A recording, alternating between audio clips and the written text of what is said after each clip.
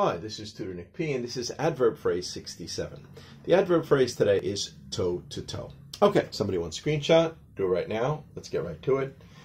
If someone goes toe to toe with someone or another person, he or she is in direct combat or direct competition with someone or something else.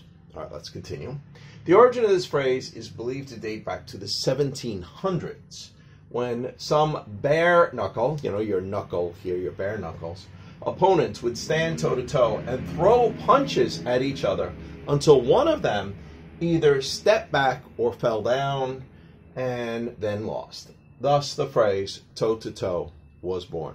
Okay, and we got 4 examples to show just how this is used. Here's the first one. She is going to go toe-to-toe with him in a debate about that topic. Going to challenge each other directly. The heavyweight champion is going to go toe-to-toe with a challenger for the title. So this is, direct combat or again, challenging directly.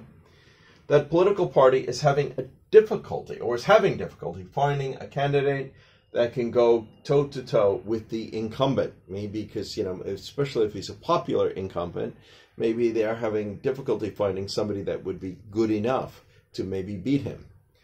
Number 4, she is not qualified enough to go toe-to-toe with him. Okay, I hope you got it. I hope it was clear. I hope it was very informative. Thank you for your time. Bye-bye.